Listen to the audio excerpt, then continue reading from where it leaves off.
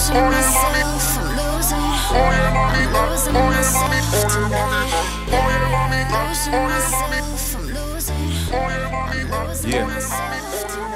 was always there for me. I never. Today we're going to learn about how to send a Pro Tools session.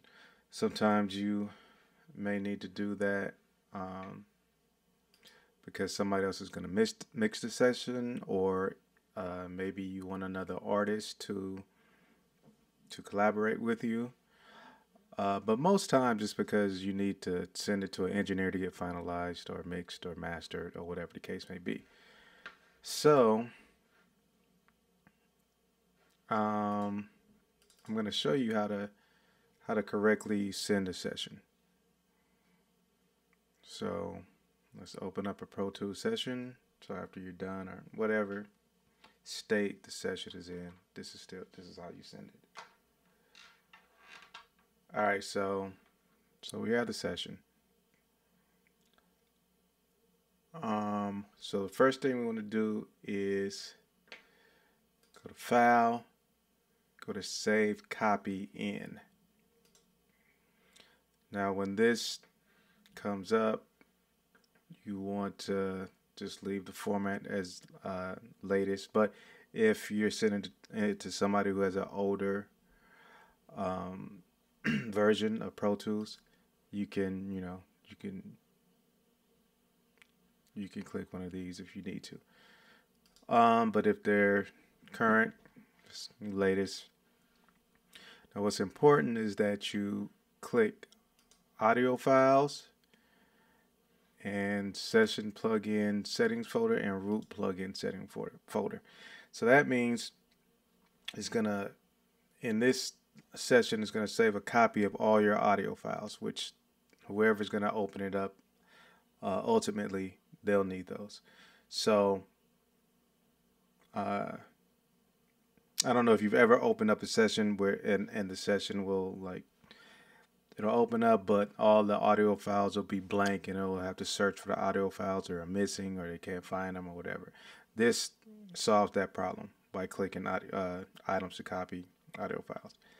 Then the session plugin folders and the root plugin setting folders. Basically, if a person doesn't have, let's say they don't have RBass or whatever, it'll save the plugins with the session too. So whoever receives this copy should be able to open it up, and with some exceptions, they should be able to open up the same plugins that you saved, even if they don't have them. But like maybe if you have a universal audio and they don't have universal audio, then those plugins probably won't open up. But other than that, it should work. But if they're going to mix it anyway, it doesn't really matter. But what does matter is you checking this audio files button. And if I were you, I would do that too. Leave everything else alone. And then press OK. Then you're going to decide where to save it. So I'll put it in my Pro Tools sessions. So it's copying everything. And once that's done, then we're going to go to that folder, which is right here, Pro Tools Sessions. Let's do it by date modified. That didn't do it. Let me see. Where is it? All right, there it is, right here. Now, what you have to do is you have to zip this file. So, compress it. So what you do is you press, if you're in a Mac, you press Control and then click and go to compress that session. So then it's gonna make that session file smaller and put it into a zip folder.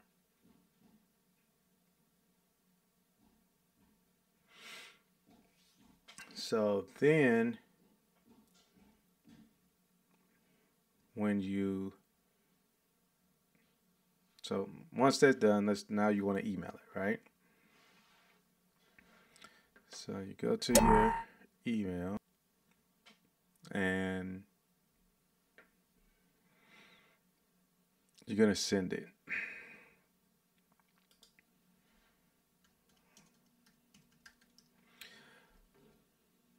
Okay, so you're gonna attach it. You're gonna go right here to attach files. You're gonna go to where you put it, which is music, Protools Sessions. You're gonna attach it right here. You're gonna press choose.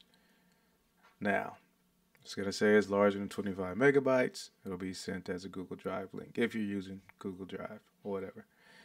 So you're going to wait on this, and this will take some time, 10, 15, 20 minutes, depending on the size of the session. It'll take a little while. While we're waiting, it's going to be sent as a Google Drive link, so you're going to have enough room in your Google Drive for the link to be there. So if you only have the free 15 gig email storage for your Google account, you probably need to pay that $1.99 to give yourself 100, or clear it out if you don't have room.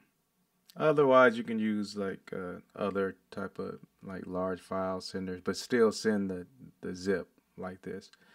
I forgot the name of the other service. It's another site where you can like send big files. But there's a couple of them. Just Google it. But I always send sessions just with my regular email, my Google Drive. Okay. So once it pops up like that, then you're going to press send. Now, I usually do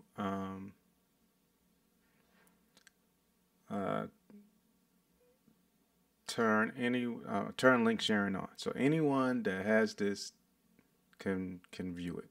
Because the problem I have when I only share it with one person, which is the sender, like if they say that might be to a person's manager, and then the manager or artist manager, then the manager has to send it to the engineer.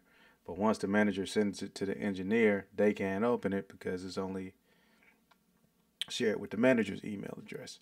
So just to eliminate all the confusion and back and forth, I just turn link sharing on, so anybody with